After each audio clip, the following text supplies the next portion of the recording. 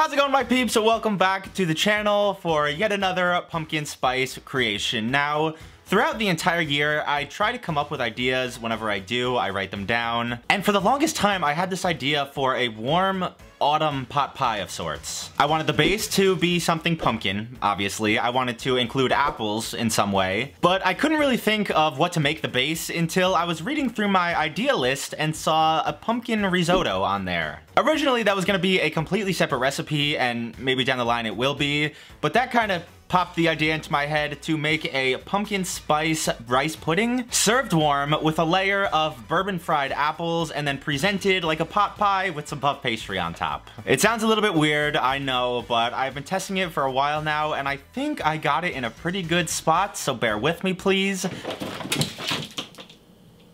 That just scared the shit out of me. Why does stuff keep happening behind me? I'm a little scared. This is not planned. Let's hope nothing else comes crashing down on me, but let's get right into this one.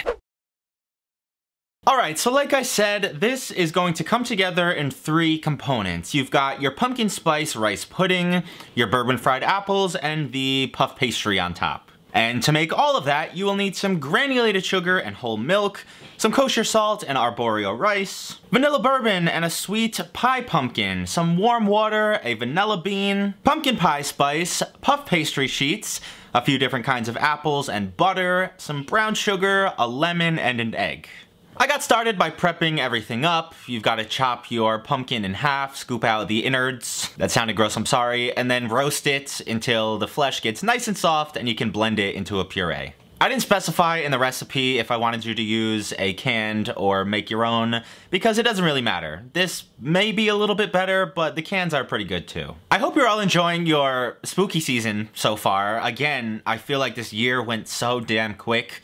It always just springs upon us out of nowhere. And this year I tried to be like more prepared and more on top of everything, and it still just like slapped me in the face. And now we're already halfway through it, so that's just life for you. Time is unfair. I also got started with my apples. I was debating for a while if I wanted to mix these into the actual pudding at the end or leave them as a separate layer, and I landed on keeping them separate. And I'm not really sure why. I just think it makes it more interesting with some layers. And the preparation for these is super simple. If you want like a garnish on really any kind of pie, some different desserts, fry some apples in some butter and bourbon and spices and then use that reduction for anything. It is so good. Complete side note too, the first couple passes of this recipe, I was really dead set on trying to add some texture, and I was gonna go with a candied pumpkin of sorts. I had this idea to kind of roast some pieces of pumpkin that were coated in sugar.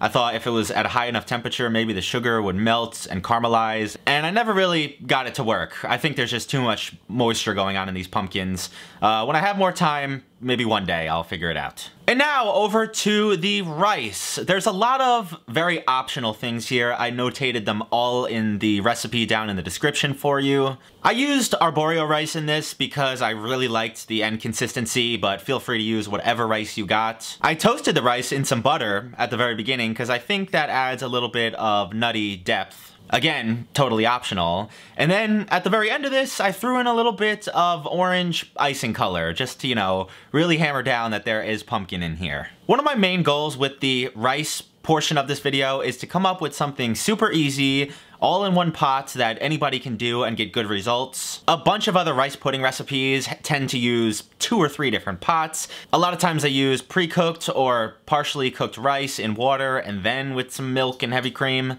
But this I got some really good results with. You dump everything in the pan. It is 4 1/4 cups of liquid, which seems like a lot, but half of it is water, so a lot of it's gonna evaporate, and the rest of it is gonna suck up all that starch. This ended up being just as thick and creamy as if you used all milk, even with some heavy cream in there. And very lastly, you gotta roll out a sheet of puff pastry. This is one of those things I really can never recommend you make at home. It is so difficult and temperamental, and the store-bought stuff is just fine. You wanna cut your circles just barely larger than the size of your cooking vessels, in my case some small ramekins. And just make sure the entire outer rim gets some egg wash to adhere the dough down, and then of course the top does as well. You bake them off at 400 degrees for about 15 minutes until the dough is nice and puffy and golden brown. And only now can we give a taste to this month's second pumpkin spice creation.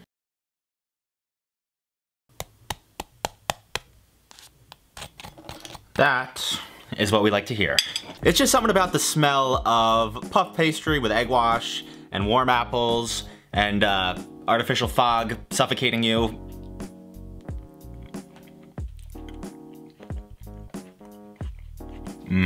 As much as I still wish I was able to crack the candied pumpkin, so I had a little bit more going on here texturally, this is great. The rice is super creamy. It's got such a pleasant warmth in spices and in temperature. I really love the cook on these apples, how they have the tiniest little bit of crunch in the very middle. And who doesn't love warm, thin, crispy layers of puff pastry? This whole thing is pretty good, if I do say so myself. The last thing I will say about this, and the last tip, if you were gonna make this, don't bake it ahead of time.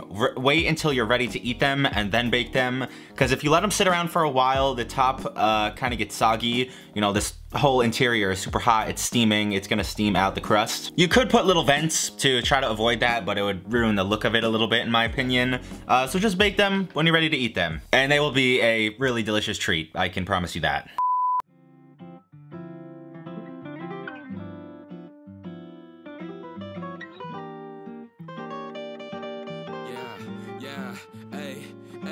With the M without the AD. Flipping burgers and my money super lazy.